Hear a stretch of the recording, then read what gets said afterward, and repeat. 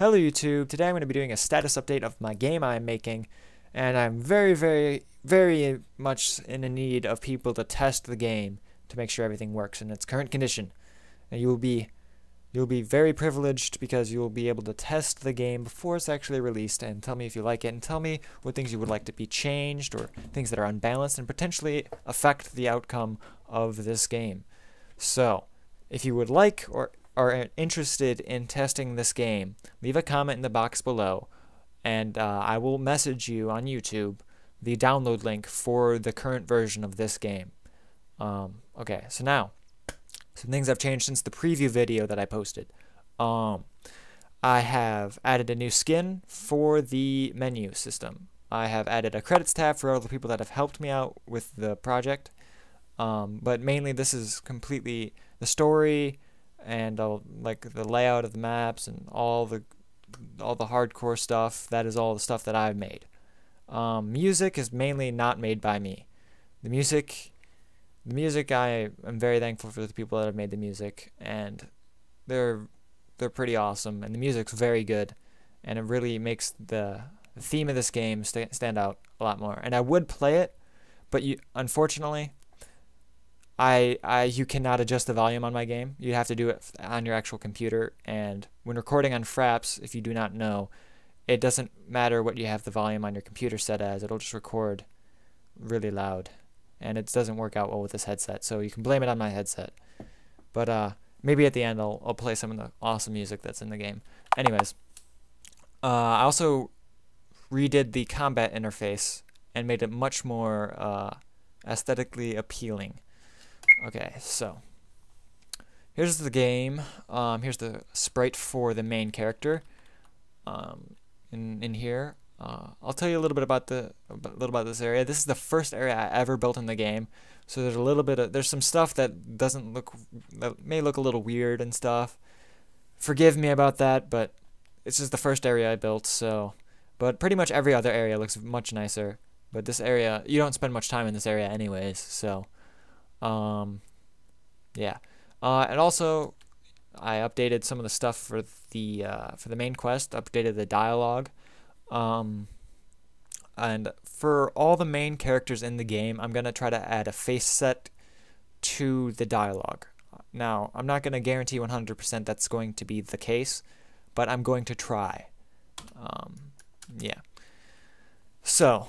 Let's go down here and I'll show you a little bit of the combat interface that I've added. Let's go down here and let's walk around in a couple circles and find some slimes. This walkway is here to help you on your first part of your quest, because this whole continent, this whole main continent here, this is the only the starting area. And the story gets much more in depth once you leave this continent, which from testing, leaving this continent should take around half an hour. That's about a good average if you've played RPGs before.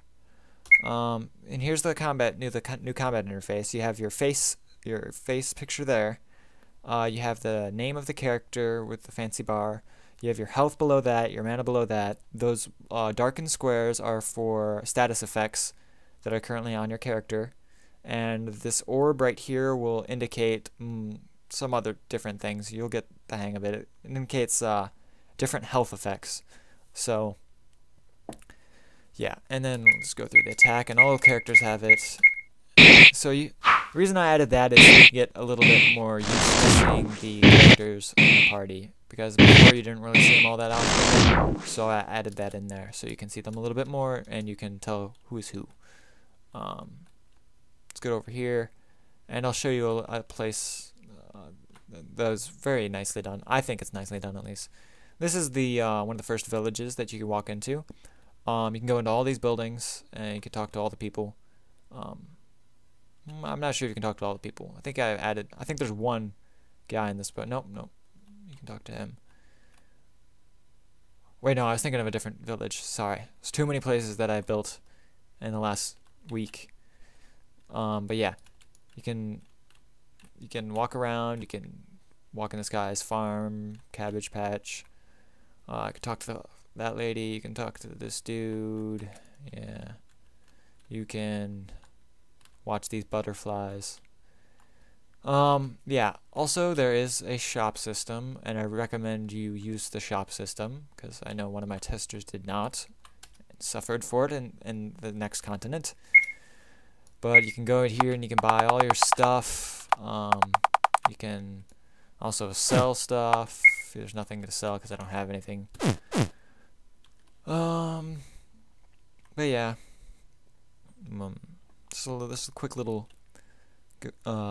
video of the game. Yeah. Let's see.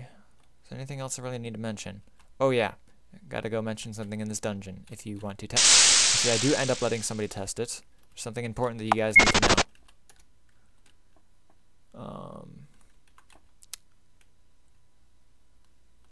Okay, so in this dungeon, there is a hexagram on the ground, and you can investigate it, or you can not investigate it. It's up to you. But I strongly recommend you do not until I finish this game, because it's going to be the last thing I finish in this game, because that's what I've told myself I'm going to finish last. So do not mess with that. It will be finished, just you won't be able to test it unless you're the last person testing this game before release. But other than that, all the main stuff in the quest, everything to beat the first part of the quest is here. So you don't have to investigate it. That hexagram has nothing to do with the quest. So, but oh my lord.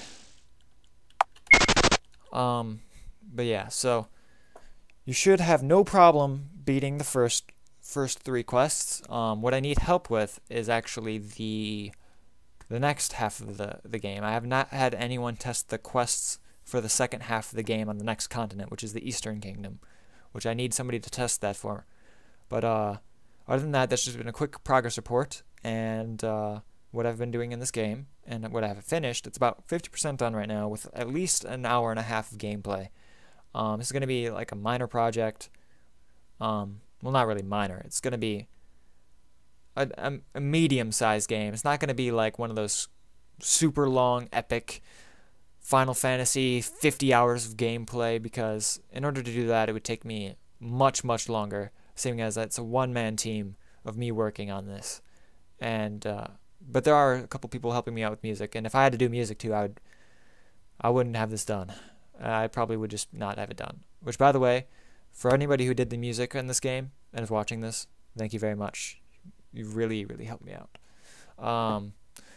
But yeah, so in conclusion, I will turn on the music for this game, and so you can check out the new title menu music.